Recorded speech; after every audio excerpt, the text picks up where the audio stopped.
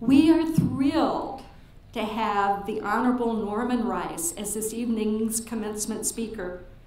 Not only is he an inspirational speaker, but he is also one of our community's best known and long-standing leaders. He has a resume that's easily a mile long, and I'm just not saying that, that's really true. But at the core of each position or project that he has undertaken is building community and creating pathways of opportunities, all dedicated to make Seattle one of the best places to work and live in the United States. Currently, Norman is the president and CEO of the Seattle Foundation, one of the nation's largest community foundations that supports our community through engaged philanthropy, community knowledge, and leadership. As I mentioned, he was Seattle mayor for 2 terms, earning national acclaim for revitalizing Seattle's downtown and strengthening our neighborhoods. So it's my pleasure to introduce our speaker this evening, Norman Rice.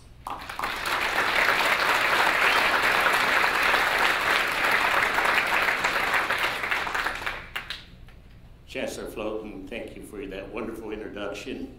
President Mendenhoff, it's good to see you again.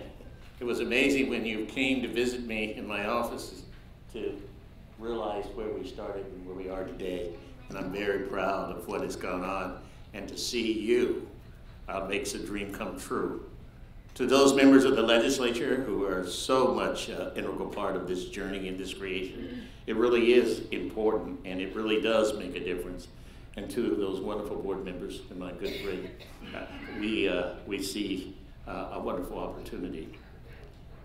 The last time I was a commencement speaker, I addressed the first graduating class of the newly remodeled Roosevelt High School in North Seattle. After decades of use, many spent in disrepair, this historic building was remodeled to great fanfare and a whole new state-of-the-art high-tech school. Fast forward, here I am, celebrating with you the first graduating class of the Western Governors University, Washington. However, technology has allowed each of you to go to college with no building at all. Your graduation is indeed something to celebrate. Each of you and your families are proud, but there's more than pride. Your graduation is also a symbol of hope for the countless people with the desire and the drive to get ahead, if only given the chance. You know something, more than half of America's 120 workers between the ages of 25 and 64 have no post-secondary degree. In fact, no post-secondary credential of any kind. To put this in perspective, over the next 10 years, a total of about 30 million young people will graduate from high school in the US. Hopefully many will be prepared for college, but we can't forget that there are today twice that many adults already in the workforce who have no post-secondary credentials. WGU is proof, finally, that the United States has realized that we can no longer pursue an education policy that essentially gives up on adults. We must leave no children behind, of course, but the future gains in our economy and our labor force will come only as we get much better at educating working adults. Working adults. The needs of working adults shouldn't be obstacles to education, and there's a lot of work that's going on in this region.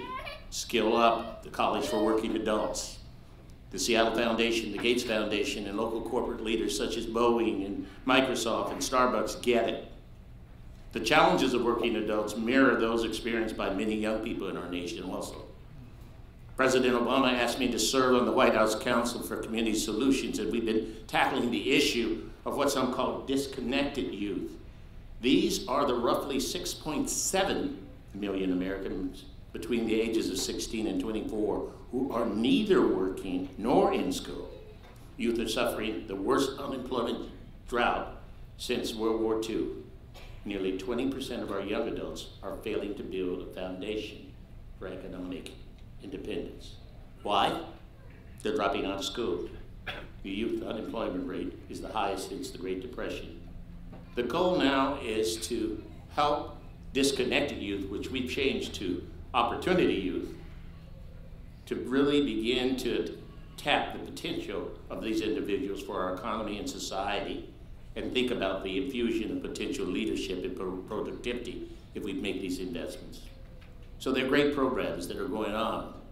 There's opportunities that are really moving. People are understanding how much you're an integral part of our future. What we're finally seeing today with you here is real action to create opportunities for non-traditional students of all ages. We're creating the flexible classes, earn and learn, initiatives and independent study. We're designing programs that address real-time workforce needs that we can get better trained workers on the job sooner. We're building competency-based curriculum in high-demand careers such as information technology, education, and healthcare.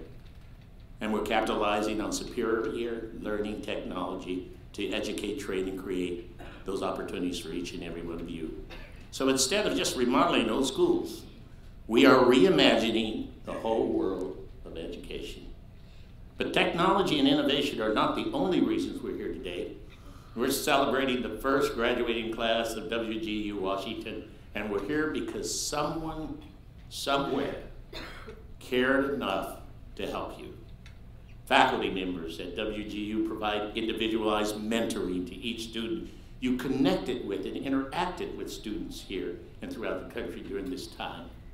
Perhaps you have a spouse or a partner or a friend or an employer who stepped up so that you could earn this degree and reach this milestone. I want to tell you to do two things today. First, find and thank those people who had your back so you could work. Be a mom, a dad, care for elderly parents, and everything else you had to do while you earned your degree. Second, I want you to do the same for someone else. Reach into the darkness is a quote that I once said, and pull someone else along. Because when you reach into the darkness and you look at what you can do, you sometimes find not only that person's hand, but your own. Each of us is a teacher. Each of us is a mentor. Each of us is a change agent. Each of us can make a contribution. You started that first step today, but you have more to do. So love those people, love the opportunity, and give something back. I can't ask or think of anything better that you could do than to give something back. So always reach into the darkness and pull someone up, because sometimes when you reach in the darkness, you find your own hand. God bless you, and congratulations.